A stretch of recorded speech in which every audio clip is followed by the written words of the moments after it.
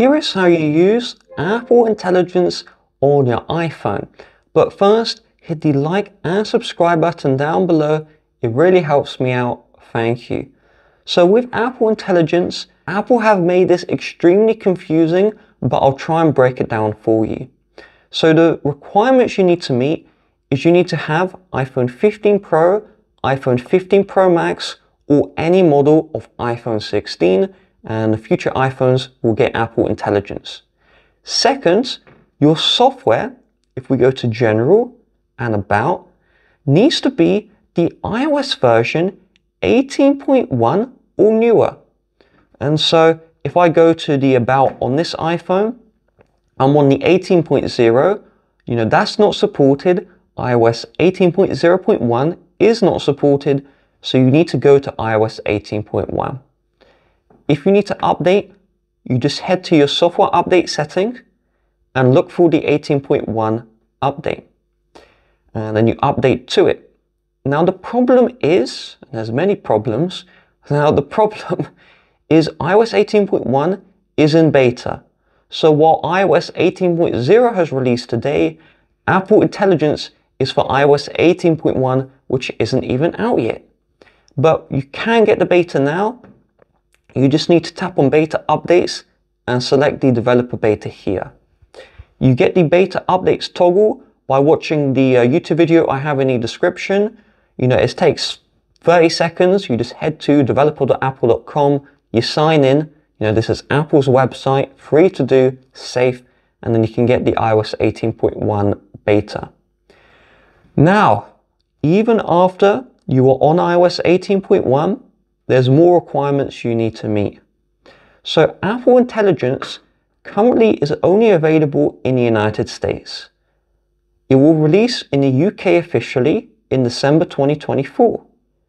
Any other country, you have to wait until mid-2025 and even 2026 in order to get the Apple Intelligence officially.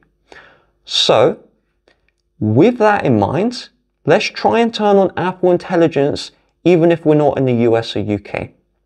So we'll open Settings, and then we'll look for Apple Intelligence and Siri. And you need to look for an option to apply or turn it on. So on my iPhone on the right, I was able to apply and turn it on. But on the left, I cannot turn it on. And so here's where things get confusing. If you can't turn on Apple Intelligence, I'll cover a workaround. But even if you can't, you turn it on in settings, some of the features do work. So the cleanup feature, which is an AI feature, if I go in here, this is the AI cleanup, this one is working.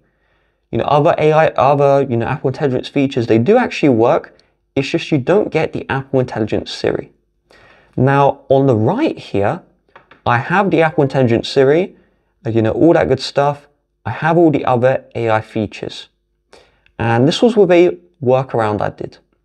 So there's two workarounds you can do. The first one is from your homepage settings, you're going to select General, and then we'll scroll down and select the language and region. And so we want to select region to United States. If you do this, and I kind of recommend you do this on a spare iPhone if you have one, is because this will make it so Apple Pay stops working. If you change your region back, the Apple Pay will start working, so it's not the end of the world. Once you change your region here, you head into Apple Intelligence again, and you have to change your Siri language to English US. Now, on this iPhone, I had the option to apply and turn on Apple Intelligence immediately after doing those changes. However, on my personal iPhone, that was not enough. This is because if your Apple ID account has a payment method which is set to your home country, then you have to create a new Apple ID. You have to sign out of your iCloud. This is extremely inconvenient. I'll cover how to do it, but I'd recommend you only do this if you have a spare iPhone. So what we do is we'll open up our web browser and we'll head to the appleid.apple.com website. We'll then tap the line at the top and we'll select Create Apple ID. So we will create a new Apple ID with country or region in the United States, and also make sure under phone number you use your real phone number so you can actually sign into the Apple ID account. So you go through here, and when it asks for address, you need to search for fake address generator US, select the fake address generator, and put in a United States fake address. Once your Apple ID is created, we will open settings, and we'll head into our Apple account, and then we'll scroll to the bottom and select sign out. And so we actually need to sign out of our iCloud. Now your data remains in iCloud, however it will be deleted from the phone. I would carefully look at your photos, stuff like that. What do you not want to have to reinstall? If there's stuff that you are unhappy with, you don't want to lose the data, then just don't bother signing out. Okay, you just have to go without the Apple Intelligence. But if you don't care, you sign out and then you sign back in with that new Apple ID you created. And once that's done, you'll get the Apple Intelligence apply option in your settings. If you don't want to create a new Apple ID, alternatively, you can open App Store and change your country or region through here.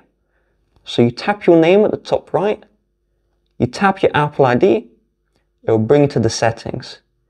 You tap on country or region, and then it will let you change it. But it doesn't let you change the country or region if you have a payment method or if you have an active subscription.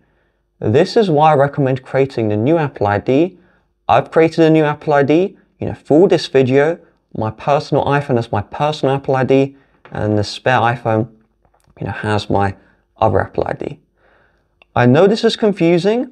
This should be simple. This is not Apple-like. However, Apple has made this confusing. I hope this video, makes it so that you understand whether or not you can use Apple Intelligence, as not everyone can actually use this right now.